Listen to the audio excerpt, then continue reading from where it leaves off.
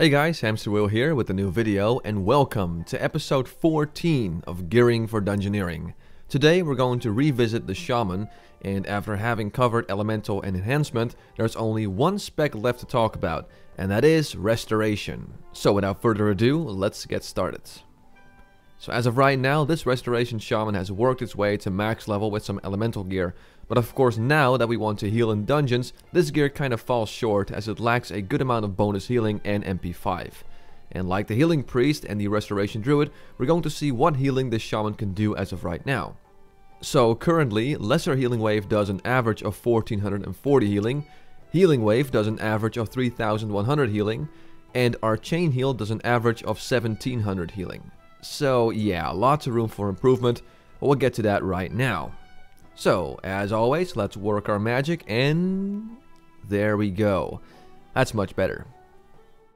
Okay, let's check out what gear we chose for our Restoration Shaman, starting off with the headpiece, the metallic headband of Simons, or whatever you pronounce that. 45 stamina, 68 healing done, 23 damage, and 12 MP5. Pretty damn good headpiece for a Shaman. It's also male, so it's purpose built. Lots of healing, lots of MP5. Can't really go wrong with this. That's what I chose for the headpiece.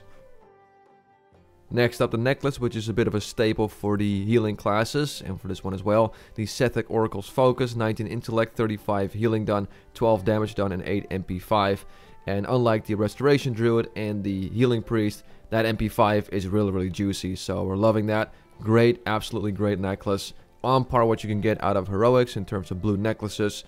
So definitely a great item for you to choose. So that's what I recommend for the necklace. The shoulders are going to be the Rocket Chief Pauldrons. 16 stamina, 16 intellect, 33 damage and healing.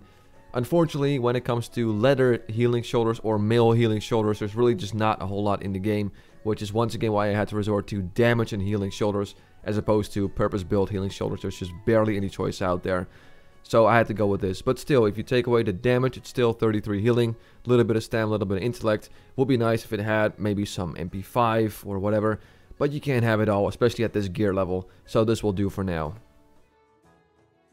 Onto the Cloak. Also a familiar item. The Diviner's Cloak. 50 intellect, 13 stamina, 35 healing, 12 damage, and 5 MP5. So once again, an MP5. Really nice for us Restoration Shamans. Not as good for the Healing Priest or Restoration Druid.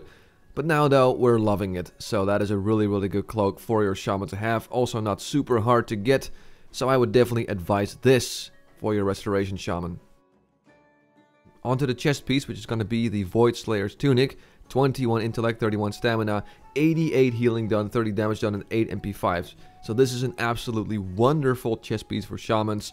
A fair amount of intellect, fair amount of stamina, a lot of healing. Look at that, 88 healing on a male chest piece and 30 damage, and then 8 MP5. It's also not super hard to get. This is part of the Dimensius, the all-devouring quest chain, which is pretty short. It does require a few people, but all in all, fairly easy to get. It's one of the quest chains that a lot of people do, so you won't have a whole lot of trouble finding people for it, and just look what you get. It is amazing. Up next are the Bracers, which is going to be the Golden Vine Wraps. 19 stamina, 13 intellect, 13 spirit, 29 healing, and 10 damage done. Again, these are cloth, so definitely not ideal. But out of the things I could find, these were definitely the best when it comes to raw healing, which is why I chose them. And, you know, Spirit, again, is not optimal for Restoration Shamans. You'd much rather have MP5. But still, you know, you can't have it all at this gear level, and it's still a pretty damn good item with that fair amount of intellect, stamina, and a good amount of healing. So I'd still, despite them being cloth, would recommend them for a Restoration Shaman. Okay, we're going to move on to the weapons, and there are going to be some familiar items in here with one extra. And we're going to start off with the Staff of the Redeemer. 45 intellect, 27 stamina, 194 healing done, 65 damage done, and 10 MP5. So once again, a lot of MP5, really good for Restoration Shamans. Yes, it is suboptimal because ideally you'd like to have a one-hander and a shield. That we'll get to that a little later. But again, you're a Restoration Shaman in dungeons. If it was PvP, then I understand you want to have a lot of armor. But for dungeons, usually you're not getting really hit by any melee attacks unless the tank is doing something wrong or maybe you're overhealing like crazy. Usually you're not getting hit, so armor is not the most important stat. You much rather just have a really good staff with a ton of healing to keep people alive, and this will definitely do the job. So there you go, that is the first recommendation. But like I said before, it's part of the Cipher of Damnation quest chain, so let's go to our first alternative. Okay, so our first alternative is going to be a combination we've seen before. Starting off with the Azure Light Blade, 12 Spirit, 13 Intellect, 18 Stamina, 143 healing, and 48 damage done. Again, what else is there to say? It's a really good dagger. It's pretty easy to get. It also looks quite cool with that glowing animation, and it offers a fair amount of healing for a dagger. So there you go. And I would combine that with the Unearthed Orb, also a familiar item for the healers. 13 Intellect, 29 healing, 10 damage, and 5 MP5. Again, ideally you want to go with a shield. We'll get to that a little later. But again, you're doing dungeons. Armor is not the most important thing. So even with a combination like this, having a dagger and then just a simple held and offhand item, it's still going to be just fine in terms of healing. Now, of course, if we're going to mention the dagger, we're also going to have to mention the Essence Focuser, which is a very important item, also very good, because it has 227 healing, 76 damage done, and 11 MP5. So while it was pretty good for the Restoration Druid and Healing Priest, it's even better for the Shaman, because again, it has 11 MP5, that's really juicy, that's really what we want.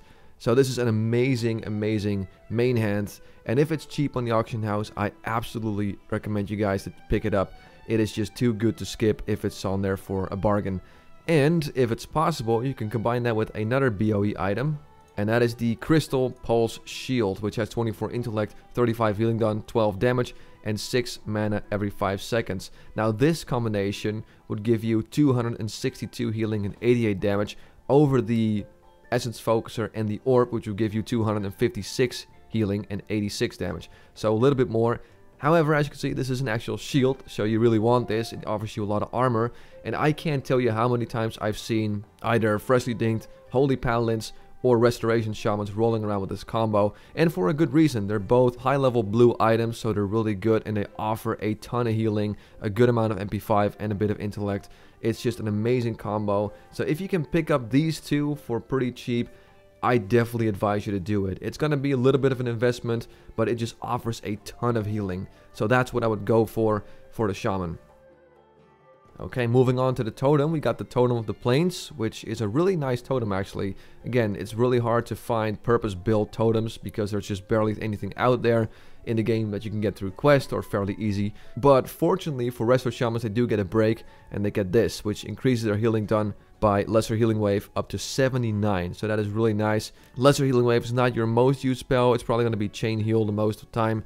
But still, you know, Lesser Healing Wave is really nice if you gotta like push out a lot of healing very quickly, if you want to spam heal someone, and this totem definitely helps with that. So that's what I recommend in terms of the totem. Now we're gonna move on to the trinkets, which are also going to be familiar, starting off with the Oshigun Relic. 53 passive healing done, 18 passive damage done, and when you use it you get 213 healing and 71 damage. So passive healing is also really good for Shamans, probably the most important stat. And then I think below that is either MP5 or Spell Haste. And unfortunately, Spell Haste is really out of the question as of right now. Can't really get that until later on in the game or at a higher level. So for now, we're going to have to do with 0 Spell Haste. But still, I mean, this item right here, it offers a lot of passive healing in that use.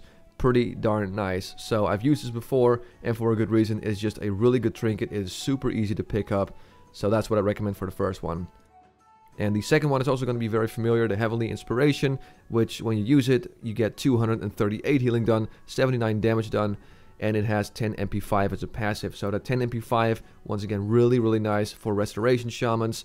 Awesome to have, so that's really good, and the use is also pretty damn nice, 238 healing. Amazing in tricky situations, so those are the two trinkets I recommend. Moving on to the rings. Now the rings are going to be slightly different, because normally I'd go for the Heirloom Signet of Convalescence, which you've seen before.